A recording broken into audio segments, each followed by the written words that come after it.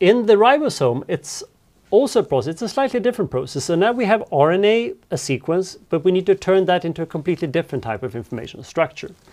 That's a process called translation. Now we're changing it to a completely different language from letters to actual protein structures. So I'll draw a second arrow here and then abbreviate that with translation instead.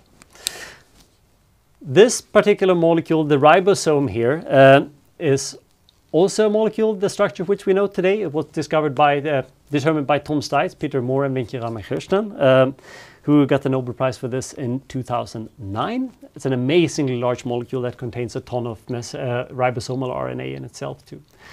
The end result of this now is that we're going to turn this messenger RNA by getting pieces, building blocks from transfer RNA, and turn this into an actual protein. So now, after this, the protein is somehow going to fold, and then we have an actual stable structure.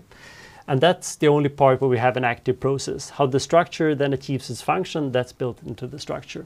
So you need to know these proteins involved in these processes, and you're certainly going to need to be able to separate replication from transcription from translation. These are very important processes in biology. The other interesting thing is the order of the arrows here, that information only flows in one direction. That's typically true.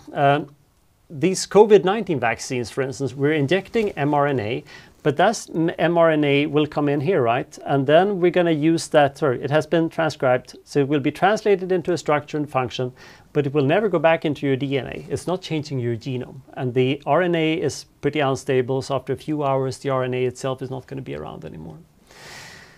Under some conditions, you might, if you have a subpart of a population that manages to have mutations or something that gives it better function, evolution and natural selection might favor that, so that over billions of years you might have more of a particular sequence. But we're going to talk a little bit more about that in bioinformatics. In general, the information only flows one way here.